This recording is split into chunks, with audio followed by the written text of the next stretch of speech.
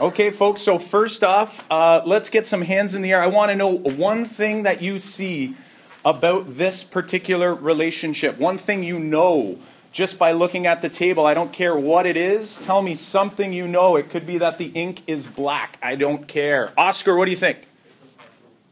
How do you know a partial what? You're so close. Nicely done. Partial variation. How do you know that? Does not start at the origin. What tells him that it doesn't start at the origin? He's absolutely correct. But remember, whenever you put a solution down, you want to pretend that I have no idea what you're talking about. Megan.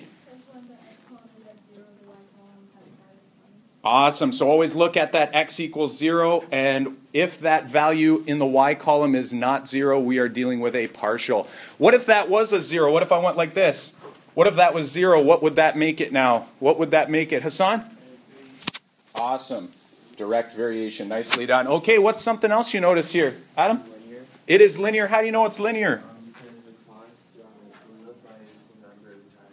Awesome. So he can see it goes up by the same number every time. What's it called if I wanted to show that it goes up by the same number every single time? What would I do? He knows, and I know he's correct. What would I do, Sophia? First differences, so you subtract 40 from 20 and you get 20. Awesome. So there we go. So we could see those first differences. So tomorrow you know you're going to have to do something like that, right?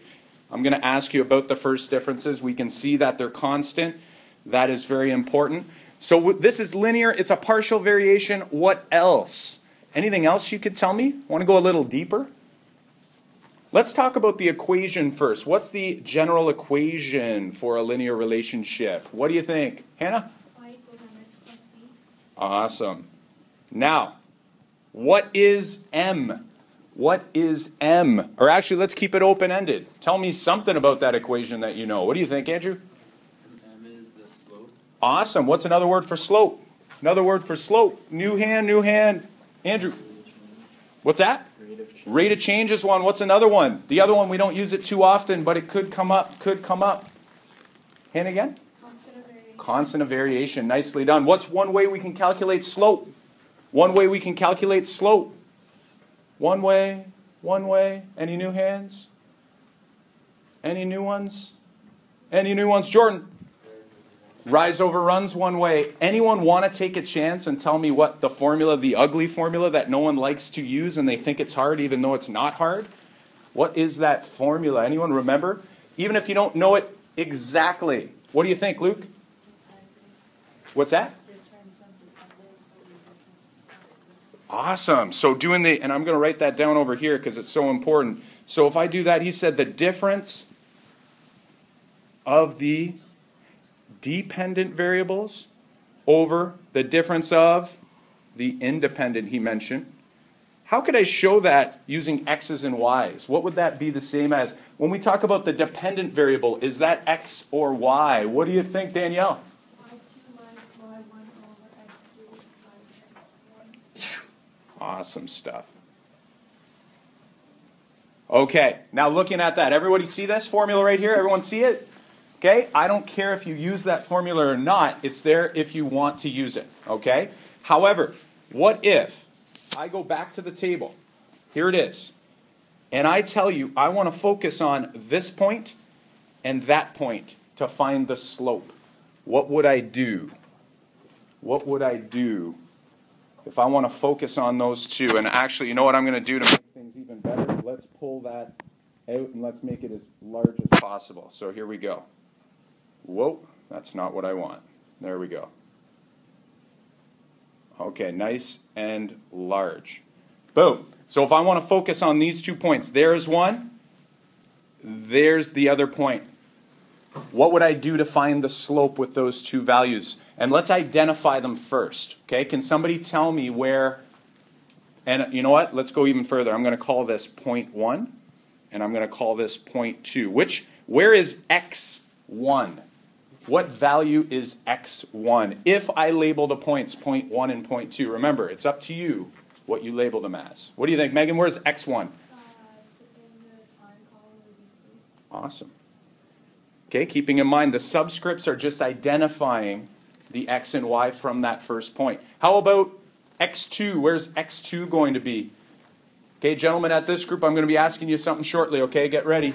What do you think, Anthony?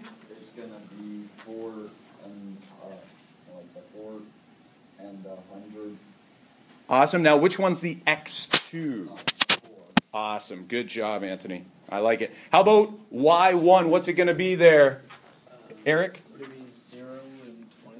Very close. Keeping in mind, if we're talking about the 2 points, we're looking at the 2 highlighted points. Okay, help them out with y1, then I'll come back to y2 for them. Hassan?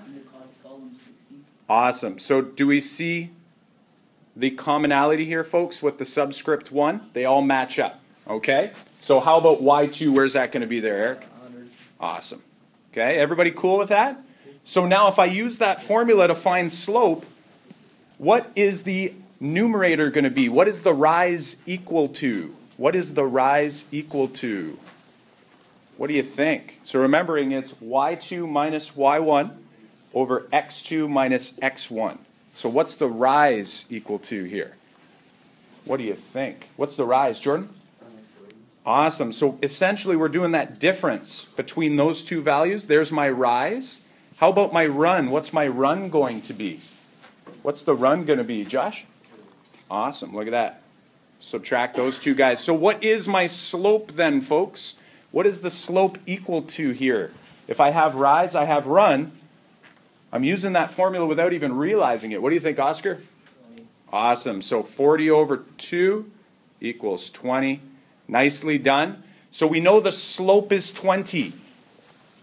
What's the equation of this line? What is the equation of this line? And if you could do this, guys, you know everything you need to know for tomorrow. You're ready to go. Ready to go. What do you think? Hannah? Y equals 20x plus 20. Awesome.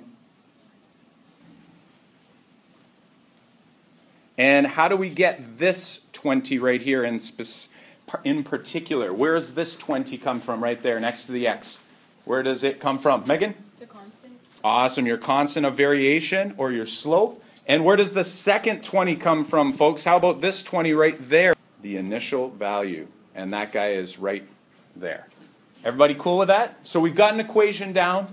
We're in good shape. I'm going to bring that equation back to the first page here. All right. I'll put her down. Y equals 20x plus 20. Let's talk about the graph real quick. We're not doing the graph because it's a waste of our time. You guys already know how to graph. Somebody tell me whereabouts or what would this thing look like? Okay, tell me what this would look like. If you were talking on the phone with a friend and you had to describe what this graph would look like. You don't need to be exact. Maybe where it would start. Is it steep? Is it not steep? Is it rising to the right, falling to the right? What do you think, Eric? It starts, if you went up by 20 on your Awesome. axis, it would start at the first point, so 20, and it goes up somewhat steep, so it's linear. Awesome. I like it. So it's linear. It says it goes up somewhat steep. Would you guys say that maybe this means, would that be somewhat steep? Maybe.